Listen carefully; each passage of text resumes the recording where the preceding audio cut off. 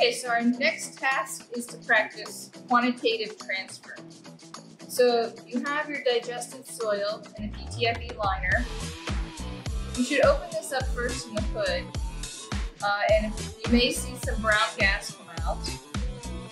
There's going to be a little bit more here. I do recommend doing this entire process in the hood, but for filming purposes, I'm going to have to do it outside of the hood. So we do need to filter this sample. I'm going to fold up my filter paper. This adds another level of complexity when it comes to quantitative transfer. Because now we have, not only do we have to get everything that's in our PTFE liner into the filter paper and then into the beaker, but then we need to get everything from the beaker into our volumetric flask. You may want a slightly bigger beaker than this, but this is what I have. Just put a little water in there to hold my filter paper in place. Make sure you are wearing gloves with this. There's strong acid in here. Okay. The other thing to note is there is a little bit of, this is probably condensation on the lid. Could be some strong acid. So we do want to rinse that into our filter paper. It's not likely to contain analyte, but it could. And so we just simply pour everything from the liner into our filter paper. And we are going to rinse using very small quantities, multiple times, right into that filter paper. So that's 3 rinses. There's 4. And those are just a few drops each.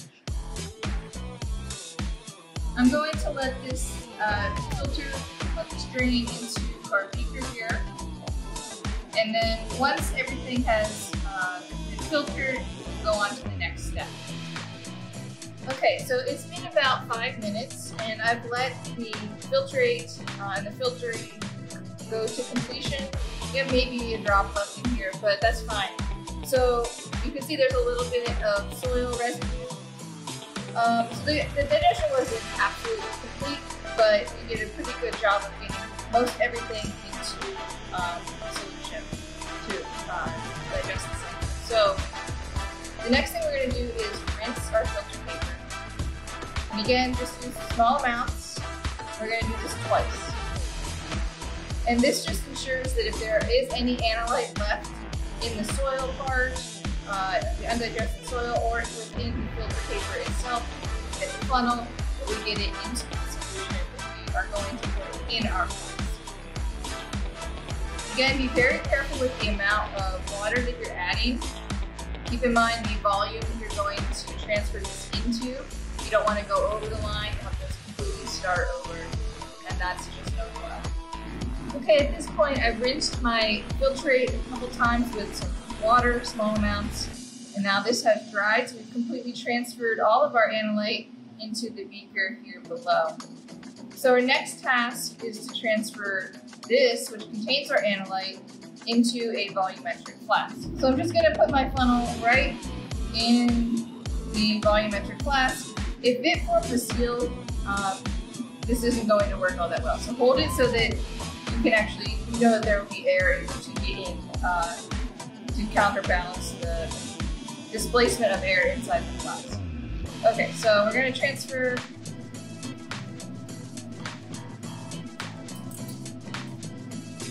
You don't have to use a funnel if you don't want to. And now again, rinsing.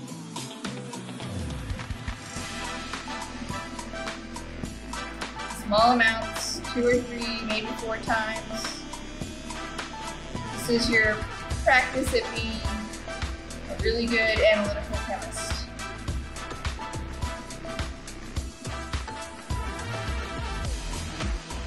Once you've gotten everything out of your beaker and you feel happy with that,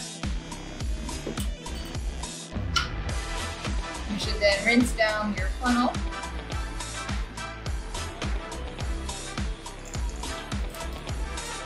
Get everything in there. And at this point, we've quantitatively transferred everything into the flask. And so you can filter the line with water and make sure that you don't go over, because now you've just got a whole lot of stuff. And you really don't want to go over that line, because then you have to remake everything. So be super careful there. Use a dropper if you need to, and just take your time.